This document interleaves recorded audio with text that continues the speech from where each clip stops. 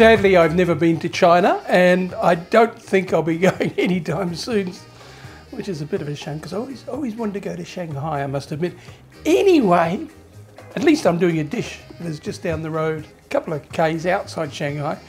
Wuxi. What about my pronunciation? I'm doing all right, aren't I? Show off. Anyway, this is a lovely dish. It's got a little bit of spice, nothing much that'll get you too excited. And it combines pork spare ribs, which I absolutely adore, and chicken wings, which I'm pretty darn keen on too. And first of all, we make a sauce, well, sort of a glaze, I suppose you'd call it really, rather than a sauce. 2 cups of chicken stock, 3 tablespoons of brown sugar. So this is to go on the ribs, and we'll talk a bit more about the ribs in a second. 1 cinnamon stick, a couple of good star anise. And when I say good star anise, I've noticed recently that I've been buying them from obscure places like a supermarket, and they haven't been too fresh. So South Melbourne Market, the nut shop there, brilliant. 1 tablespoon, a little bit more, of sambal oelek. That's sort of the chili portion. 1/3 of a cup of soy. Measured accurately. And 1/3 of a cup of Chinese wine, which these days is freely available anywhere. I think you can buy it in your hairdressers. Oh, that was a silly joke, Ian. But I can remember the old days when you just, you know, you really had to go to a very much a specialist Chinese grocer, not just the one in you know, your market or something. You had to go to specialists to get Chinese wine. Now it's available everywhere. So 1/3 of a cup of soy and 1/3 of a cup of Chinese wine, and we're just going to cook that down along with, which I've forgotten to mention, a few slices of nice young ginger. Now, you don't need to peel it, just throw it in like that, is fine.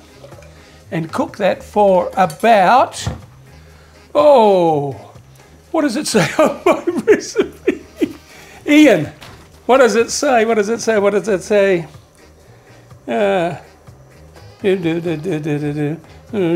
15 minutes. Simmer for 15 minutes. Now, it's very rare that I can't remember my recipes. I don't know what's going on. Now, let's talk about ribs. What I've got here is some pork belly that I've asked the butcher, skin, bones on, and to cut it into individual ribs and then cut it 3 or 4 across. Now, that's about the size you want.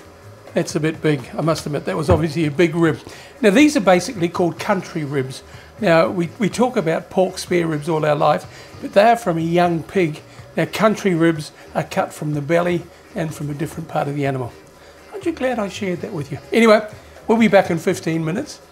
When that is ready, we'll pour it off over our pork and bung that in the oven. 200 degrees preheat. Good stuff. Right, now just before I forget, I must tell you about the ribs. What I have done is I've blanched them in boiling water for 5 minutes before I put them in the tray. And now we've got them in the tray, and we're going to pour this liquid over. It's not a glaze yet. Trust me, it will eventually become a glaze. I hope. So I'll just turn it over, just to make sure that they are covered with the liquid, or at least, covered's not the word, is it? At least they have some of the liquid on both sides. That's what I meant. And what's going to happen is I'm going to put them in that 200-degree oven for 30 minutes, and then I'm going to add these chicken wings. Now, the chicken wings over there, I'll show you in a second, as soon as I've finished turning this over. Do one thing at a time here. Unlike my wife, who can do about 400 things at a time. I'm a one thing at a time person. All right, this is looking good. Come on. Hurry up, mate. I'm getting bored with this. All right, I've turned them all over. So they've got some of that sauce on them and into the oven, as I said. 200 degrees, fairly high up. 30 minutes. And then we will add these chicken wings now. The chicken wings, you want to have a look. What you can see there, I've just cut the tips off. You can cut them in half if you like. I don't think so. I'll tell you why. Is because I am cooking them with the ribs, which take quite a while. And if I cut them in half, the wings will be ready before the ribs, won't they? Yes, of course they will. So, 30 minutes, they go in, and then we start thinking about another 30 or so minutes until everything is glazed, tender, beautiful, wonderful. You know, all those, they're not expletives, are they? When I say them. All right, we'll be back soon. Right, hopefully our ribs are doing well. Oh, they're looking good, they're looking good, they're looking good. Look at that. Now, that's good tucker.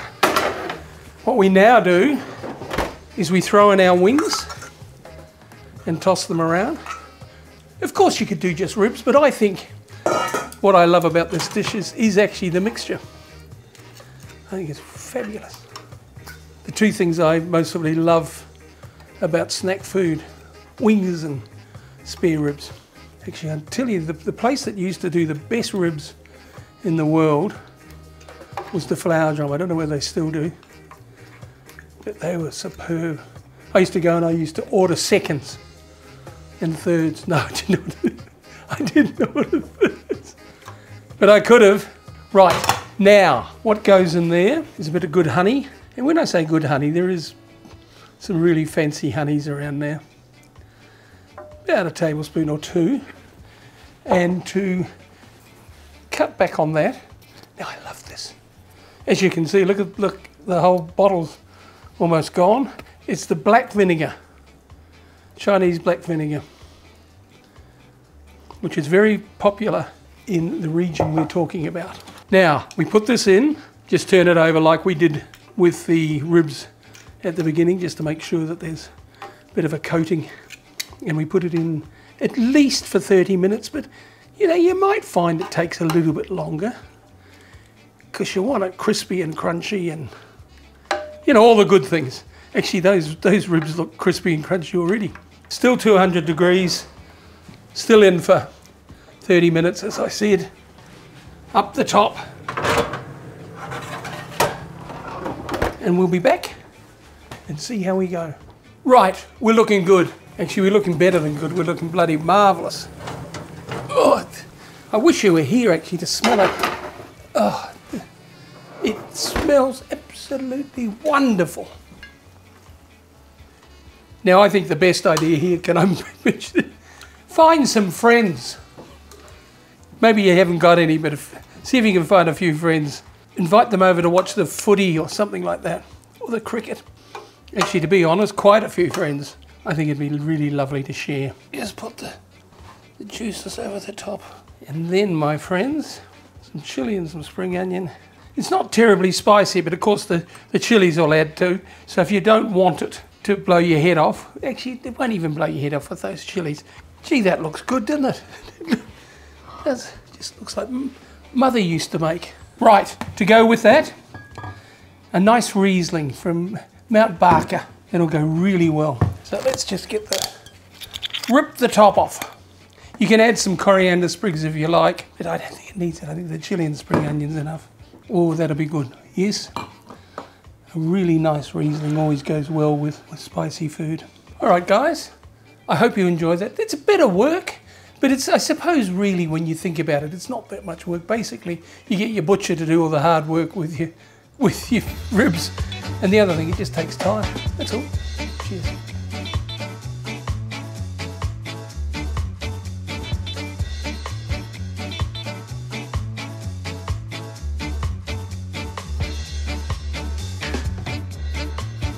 Guys, to show your support for my channel and to keep in the loop, subscribe.